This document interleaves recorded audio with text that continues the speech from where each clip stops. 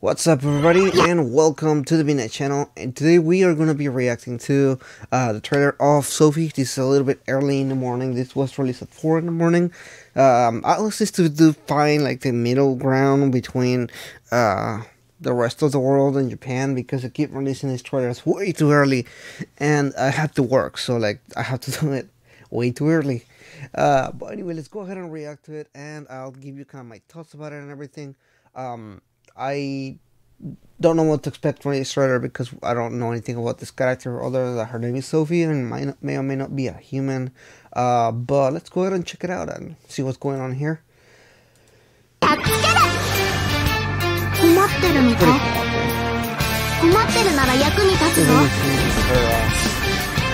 outfit looks really weird. I don't know if her outfit is なんか妙な服着てっけど、可愛らしいデザインだ。切なさの中に愛しさと心強さを感じる。私はソフィア、人の良き友人だ。シャドウじゃねえみたいだな。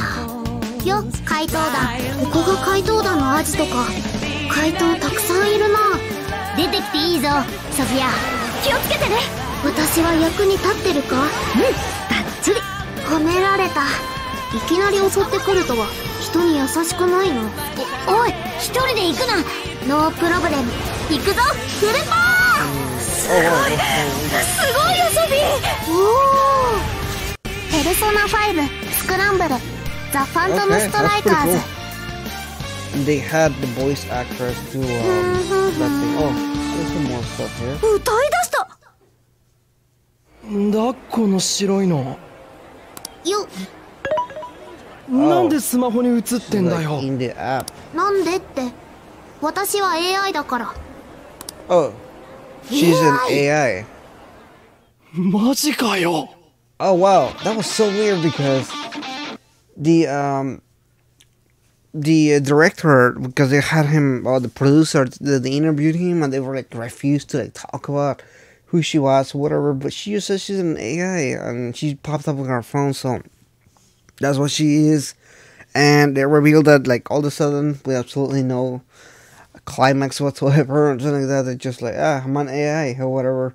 But let's go ahead and check out the trailer one more time, because I don't know if they showed her persona yet. So I'm kind of curious about what that's gonna be like. So we have this scene right here where we've seen before. It looks like he woke her up somehow. You can see it there. And then you get this scene here where she's introducing herself and everything, and they're following her. And she's joining the Phantom Tips. That's what she's saying right now.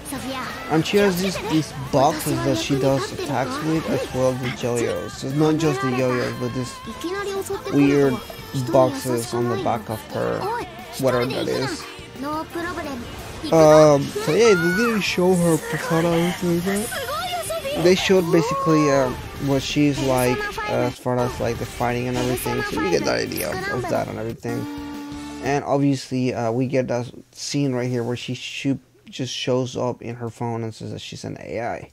That is pretty much the biggest question right now. How is she in the phone and everything like that? But weirdest thing has happened in the Persona world. This is 100% weird, because we had full robots like Aegis in Persona 3. So this is an out of the realm of the possibility. Well, obviously we have the app on Persona 5, which opens mementos and everything like that. So pretty on the multiverse, whatever you call it there. So it's really interesting to see what's going to happen with this particular storyline. I'm curious to see if they did additional games and they were all app-based or something like that, like this one. That'll be pretty interesting and cool. But yeah, I mean, like, what do you guys think about that? We had a trailer for her, and I like her character. I think her character design is really cute. But I don't know particularly how to feel about like her attack or anything like that. We don't have much. Frankly, the trailer that we had for Kasumi revealed a whole lot more. The trailer for her just revealed not a whole lot, so it's still pretty early to decide whether I like the character or not. But obviously they're gonna be doing these character trailers for pretty much everybody.